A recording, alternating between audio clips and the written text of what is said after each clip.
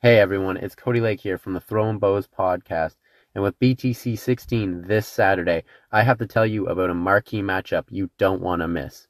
Cody Chovancek versus Geauvreau is not only just the main event for this weekend, but it's one of the most important matchups that we're going to see in the featherweight division all year long.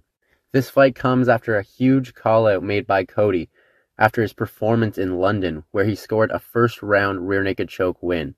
Now, Saturday night, both men will put their perfect 2-0 professional records on the line. So why don't we dig a little bit deeper?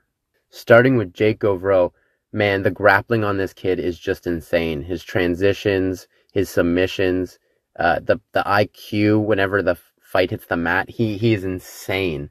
It almost makes you forget that he does have power in his hands too, just how good his grappling is. 2-0, both submission wins. And he deserves to be where he is this weekend. He deserves to be fighting in the main event.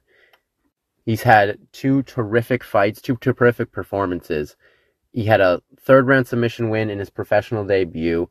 A little bit of adversity, but it showed that he knows how to be in a fight. He knows that he can keep going, which is really important in my eyes. He followed that up with a fantastic submission win at BTC 14, which only took him a couple minutes and one takedown to secure the victory. And by this, you'd think, wow, this guy's just a grappler. No, he actually has power in his hands, too. Don't forget, he had a knockdown in his first professional fight, and his second one, it didn't last long enough to really see how his striking has advanced. He's only 20 years old, and the sky seems to be the limit for Jake, honestly. The one thing I would say is sometimes he gets a little bit aggressive in his transitions. He loses position sometimes, but there's so little tape on this guy that we really don't know exactly what we're going to get from him. He obviously, we would assume he's going to want to take this fight to the ground. It would make sense. He's got 2 submission wins already, so why not get a third one? And a win, and a submission win at that, over a guy who trains at a team like Niagara top team, known for their grappling and their wrestling. It would really boost him up. Now on to Cody Chovancek, who's pretty much dominated the competition at the pro level. After 5 amateur fights, he has now gone perfect 2-0 at pro and finished both of his opponents with relative ease. I believe Cody will have the striking advantage, as his leg kicks and his right hand are both super powerful and super accurate, but he has made it known that he's okay if this fight hits the ground, which makes it interesting.